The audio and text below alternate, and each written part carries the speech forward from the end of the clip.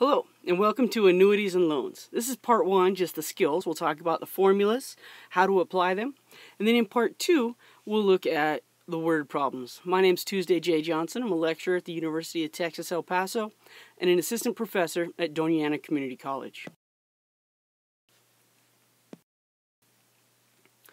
So our first formula is a sinking fund. And now a sinking fund is a type of annuity that earns compound interest into which we make periodic deposits. Something like saving up for a 529, saving up for your child's college fund, maybe you're saving up for your retirement, maybe you're making payments in to save up for buying a car with cash.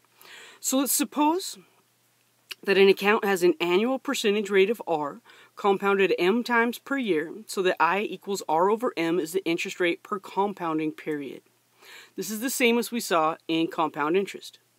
If you make a payment of PMT at the end of each period, then the future value after T years, or N equals M times T periods, will be given by future value equals the amount of your payment multiplied by the fraction in which the entire numerator is put in parentheses, which is 1 plus I to the N power minus 1, and then we'll divide by I. I add the parentheses here for those of you that are going to be using a calculator. If you're not using a calculator to do this, I'm in awe. But your calculator is only as smart as you are. So it's quicker, don't get me wrong. But it's only as smart as you are. So make sure you add the parentheses where you need them to be able to tell your calculator exactly what you want it to do. So let's find the future value of the sinking fund. $100 is deposited monthly for 10 years at 5% interest. And in these, we'll say that the amount of time that we deposit monthly, it's the same as the compounding rate. So it's 5% per year, also compounded monthly. So my PMT is 100. That's the amount of my regular deposits. Monthly, it happens 12 times a year, so my M value is 12. T equals 10 years. 5%, so my interest rate in decimal form is 0.05. We'll use R and M to make our I value, and I'll leave that as a fraction because my calculator can handle it. My N value, monthly for 10 years, gives me 120 total payments. I'll always find my N. Very rarely do I actually simplify my I because I don't want to round too early. So we'll put everything in our formula. FV equals 100, and then parentheses twice. 1 plus I, 0.05 over 12. Close the parentheses to the power of 120. And then make sure you come out of the exponent before you type the minus 1. Close your parentheses ending the numerator. Divide it by I again. These parentheses aren't totally necessary, but it's a good habit to get into. Let the calculator do the work, and you'll find that in 10 years, you'll have $15,528.23. For my students at UTEP, keep in mind, this is not something you're going to do without a calculator. Bring your calculator to every class. Bring your calculator to every exam for sure. Number 2, find the future value of the sinking fund. If we take $50, just something simple like $50 deposited monthly for 25 years at 3%, not necessarily what you would call an investment, but it's an account, a little bit better than putting money under your mattress. PMT is 50, monthly, so M equals 12. T equals 25, interest rate 3%, and decimal form is 0.03. Using these, we form I, which is R over M. And this is a terminating decimal, so I might use that in my formula rather than using the fraction. It's up to you. N is monthly for 25 years, so that's 300 compounding periods.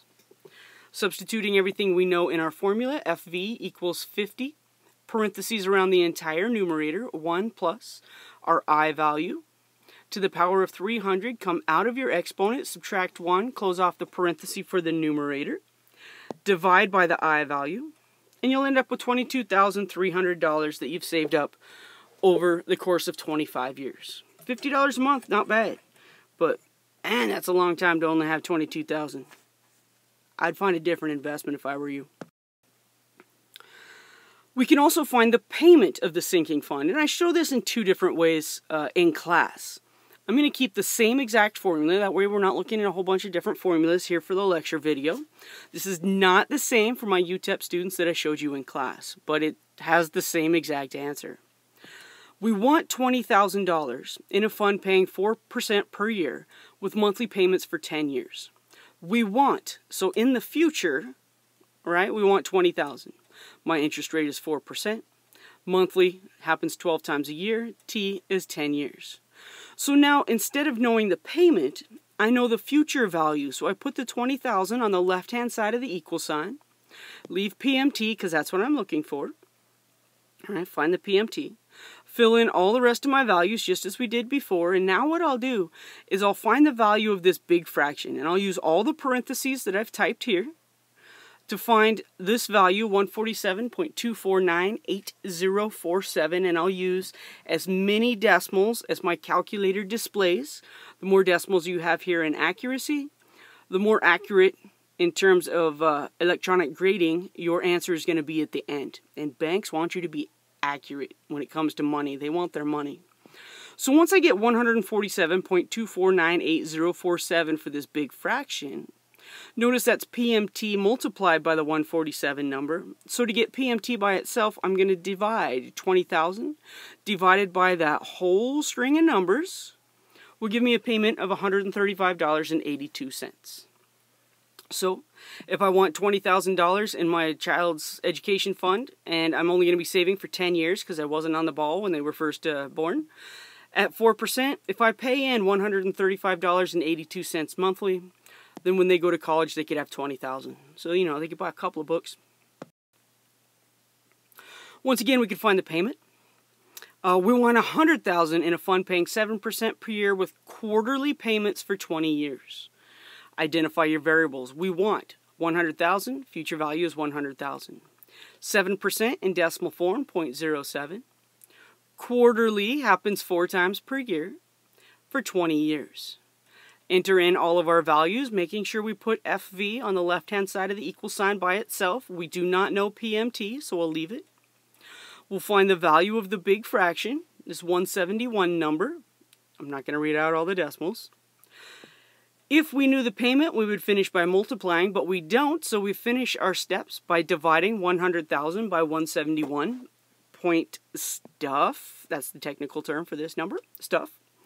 And we'll find that we should put $582.09 quarterly. So we'll make that payment 4 times a year in order to have $100,000 saved up after 20 years.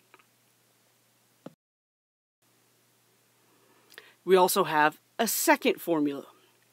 Now, the formula 2 is also an annuity. Remember, a sinking fund is an annuity, but an ordinary annuity is an account earning compound interest from which periodic withdrawals are made. So sinking fund, you're putting money in, you're making deposits. An ordinary annuity, I don't have the word ordinary written here, but I'm trying to say it enough so that you catch that. Ordinary annuity, periodic withdrawals are made. So now you're retired and you're collecting your retirement. Or you won the lottery and now you're collecting your winnings. This would be an ordinary annuity. Suppose that the account has an annual rate of R, compounded M times per year, so that I equals R over M is the interest rate per compounding period. Suppose also that the account starts with a balance of PV dollars. So on the day you retire, this is the amount in your retirement account. On the day you win that $586 million in Mega Millions, that's your present value. That's how much you won. If you receive a payment, PMT, at the end of each compounding period, and the account is down to $0 after T years, or N equals MT periods, then the present value is equal to the payment multiplied by our big fraction again, but notice the order has changed. This time it's 1 minus the stuff in parentheses, whereas the sinking fund, the order of that subtraction was changed. Also, for an ordinary annuity, we'll have a negative in the exponent. Think about it like this. A sinking fund has a positive exponent, and the 1 plus I is positive because the money is growing. An ordinary annuity, the 1 plus I is negative, and the exponent is negative because you're taking out money, so it's going down each time. And, you know, withdrawing money, that's a negative action, whereas saving up money, we tend to think of as a positive action. Otherwise, it's the same basic idea, same basic steps, but you have to pay attention to the details. So let's find the periodic withdrawals for the annuities given. Again, this is not the way I showed in class, but it is a secondary method that some people might find easier. Find the periodic withdrawals for the annuities given, $100,000 at 3%, paid out monthly for 20 years. Periodic withdrawals, I want to find the PMT. So I know I have currently $100,000 maybe in lottery winnings. And I want to find how much I'm going to make each month. Enter my values, 1 minus, parentheses, 1 plus I, right, 0.03 over monthly. Close the parentheses to the power of negative, because this is an ordinary annuity. Monthly for 20 years. Notice, if I don't find my n ahead of time and call that what it is, which I believe is feeling like 300, then use parentheses in your exponent. Always tell your calculator, hey, consider these two together, because it doesn't know if you don't tell it. So the negative for the exponent, the 12 times 20, I put in parentheses. Close the parentheses on my numerator, divide by I. So I find the value of my big fraction, 180 number. Divide in order to finish it. If I won $100,000 and the lottery somehow had a 3% interest rate, paid out monthly for 20 years, I would earn $554.60 a month. That's not bad. Now, what if I win $25 million, but it's only 2% and it's paid out monthly for 20 years? Same idea. $25 million equals PMT times, parentheses, 1 minus, and then my 1 plus I, to the power of minus n, or minus mt. Close the parentheses on the numerator, divide by I, in order to find the value of our big fraction. To get PMT by itself, we're going to divide 25 million divided by 197.6740348. I use all those decimals here. I don't round, I don't take a shortcut here, because I want this exact answer at the end. I don't want to be off by a couple of dollars. If you're using online homework systems like we do at UTEP, off by a couple dollars makes for a wrong answer. And now you have to do all this work again, and you can still end up with the wrong answer. Use all the decimals here, only round at the very end, so you get a more exact answer. That's not bad. Win $25 million, get $126,470 a month. I'm buying a new car every month. That's what that looks like. Totally irresponsible, but hey, I won $25 million. Now, from a lender's point of view, a loan is an ordinary annuity. So we use the same formula. And if you prefer, you can just solve the original formula for PMT. PMT equals PV times I over, parentheses, 1 minus, parentheses, 1 plus I, close parentheses to the negative n, and we'll close parentheses for our entire denominator.